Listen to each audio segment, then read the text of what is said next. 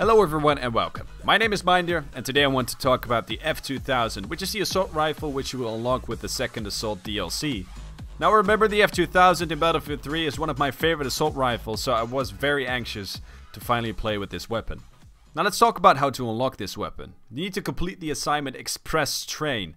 Now to do that you need 1 assault rifle ribbon, 2 kill assist ribbons and 10 kills inside the metro. Now there was some confusion about what that actually means. It just means inside Operation Metro 2014. Some people thought you needed to be downstairs in the metro itself, but that is not the case. You could just be upstairs as well. 10 kills, and I found that actually the kill assist ribbons were the hardest to get because you tend to just shoot people, not go for assists. So my recommendation for this is to go on 64-man servers and use the incendiary grenade a lot. It often keeps people alive, not necessarily kill them, which is perfect to get assists. Now let's talk about the stats. This weapon has a maximum damage of 25 and drops off to 18 and around 55 meters, which is actually on the low side if you compare it to the other assault rifles. But nevertheless, it is still very powerful at even longer ranges. The fire rate is 850 rounds per minute, which is high if you compare it to the other assault rifles. It is actually in the same territory as the AEK 971.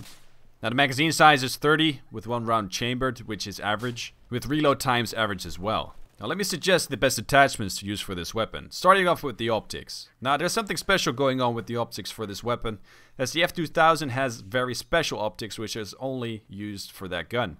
It has 1.6 times zoom, and it actually seemed very effective, though I would not recommend it over iron sights or reflex sight, or let's say a coyote sight.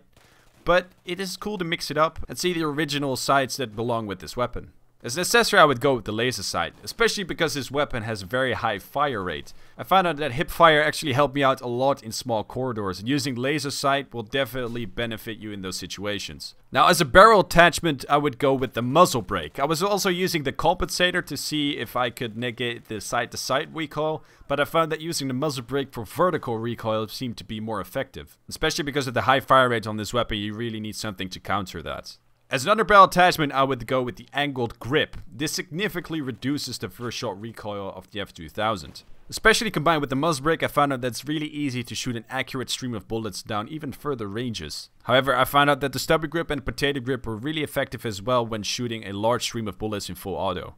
Now back in Battlefield 3, the F2000 was one of my favorite weapons, but I'm gonna have to say that in Battlefield 4, this is my favorite assault rifle. It reminds me a lot of the AEK 971, but then with better range.